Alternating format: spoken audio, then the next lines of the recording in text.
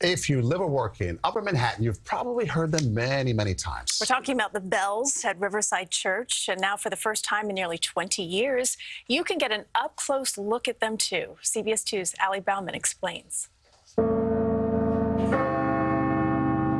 It's a peaceful sound that has echoed across Manhattan's Morningside Heights for nearly a century. The ringing bells at Riverside Church are a staple. But now, for the first time in 2 decades, the congregation is allowing the public to see them up close once again.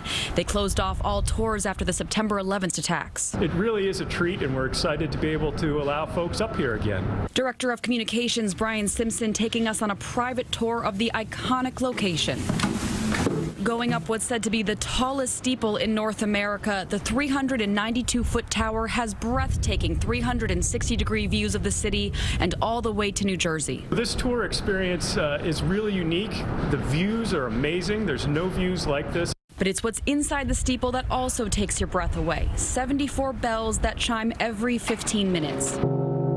The smallest is just 10 pounds, but the biggest sets a world record. The 20-ton burden bell is the largest tuned bell in the world. It's huge.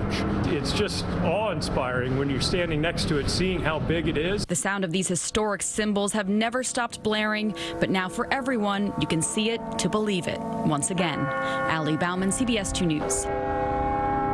Bell Tower tours are given Wednesday through Saturday at 1 p.m., and you will need a reservation.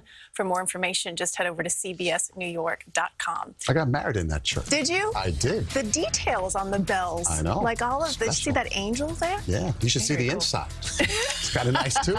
It's pretty gorgeous. I'm sure.